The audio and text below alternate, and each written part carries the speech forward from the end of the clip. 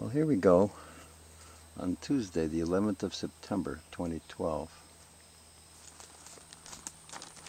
I'll title this Howl September Notes. There, Pecorino's going to add his little toss to it. I'll start with September Muse.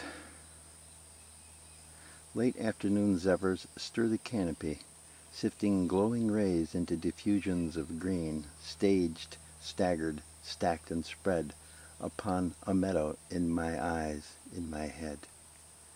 Graced with close observation of the young male hawk, his slow turns backlit by September sun swinging on wings. These exquisite things and more make this day precious in peace. Cock cardinal challenges and is distant challenged in return. His song dominant in tone, it resonates through sunlit treetops and is carried on September-scented air to be shared by those who care for such things. He sings a softer soliloquy, unanswered, his plangent call to scarlet cuddle. A buzzard scores the sparse cloudy blue, very high now, number 2. Other avian singers are sounding off, and the cock cardinal has a player. Adieu. Silent, loud. Today's green not quite as green should be. That fall is poised to fall upon us, reason enough to see. Sienna tones a mingled midst, once very vibrant vert, as certain birds, one time abundant, now peripheries skirt, in numbers less than normal for serious summer days. Yet 'twas a Ceres sunlit rose, subtle through the haze of early indigo morning mist, heralded by cloud, colors of blushing ivory hue, proclaimed in silent loud.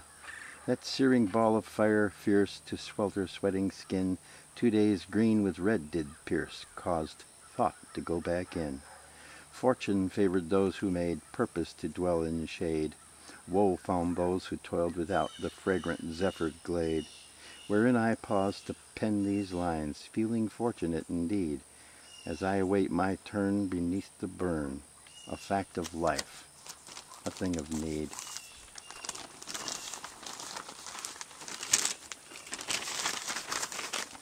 September Notes.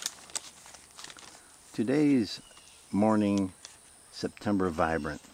Cotton ball clouds caressed by soft early sun stand out from an azure background that silhouettes assorted avian adventurers. My paramount joy enjoys this morning somewhere near the Catskills, perhaps not concerned with sad history of this 11th day 11 years ago.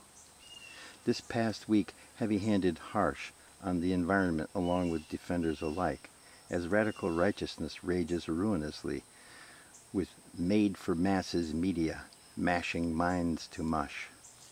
Handwriting on the wall of the future is a perplexing, highly unheeded warning in symphonies of sad songs, soon to sing as sirocco winds through sun-bleached skulls.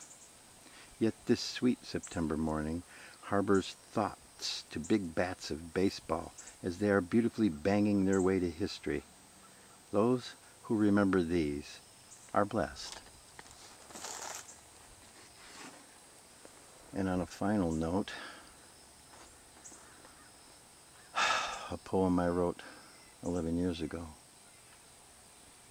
I remember an elegant angel in black dress, caressing thermals with arms wide, gliding past stories of windows, dazed, gazing at reflections of clouds above, loving long last moments of lethal descent, spent serenely seeing a lifetime reeling, feeling it was well lived with no regret, getting close to the terminal point, anointed in splendor of a September morn. Forlornly, I remember you, lady in black, back on a day that changed our world. Adieu.